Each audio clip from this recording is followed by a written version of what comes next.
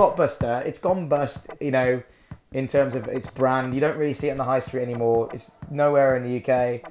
But there's one left in the world now. One left in the world. And that is in Bend, Oregon. Jeez, Bend, Oregon. Never heard the place.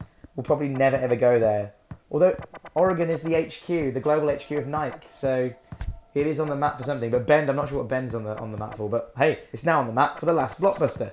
So, yeah. So people in Bend have been going to this Blockbuster for quite a while now. And this is a chain that's been going for 20 years. It's still not completely bitten the dust. Netflix and Amazon haven't quite killed it off. This is a report that went out in the US.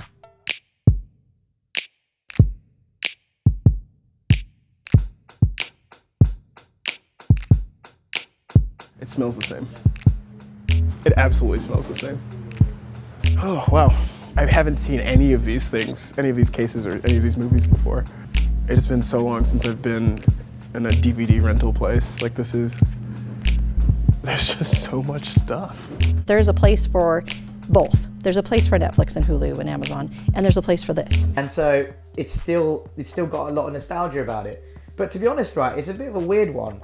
I actually think that if Blockbuster, like whoever owns Blockbuster or the big conglomerate behind it, or if someone, a rich benefactor perhaps somewhere around the world, was to plow a load of money into Blockbuster now and like start up retro kind of shops every now and again, you know, like in various cool areas, I think that would take off. I think that would genuinely take off now. It's been about 3 or 4 years, maybe longer than that actually, that the chain's gone from the high street. But I just think that we're so saturated with streaming and so saturated with like video everywhere. You pick up your phone, a video pops up, something pops up, there's something to watch, you know? YouTube, Facebook, Amazon, Netflix, everything, anything you think of, you know, even the traditional broadcasters, BBC, you know, Sky, ITV, everyone's ploughing video at you on their platforms. Maybe an old school approach, like going out to go and hire a video, you know, a videotape, maybe not a VHS. VHS is, you know, they just don't, yeah. Oh, please tell me I hit record, fuck. Yeah, jeez, momentary brain lapse there. But yeah, just anything like, someone was to invest a load of money in Blockbuster now, and like say you can go and rent like all the brand new films. Get the films just before they come out on like, you know, box office and all that, and on the planes. Like so they're just out of the cinema. Strike some deal so you can get them just as they're finished from the cinema, and they go to Blockbuster before they hit the mainstream. I think Blockbuster would fly. What do you reckon? Do you think there's room for Blockbuster again in today's high street? Maybe not the high street, but in some way, like quirky shops or like a mail order system.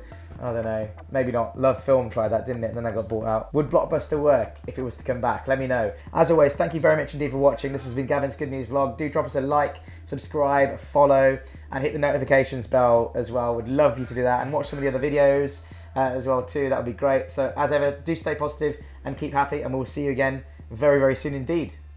Hopefully this voice will be better by then as well. Hopefully.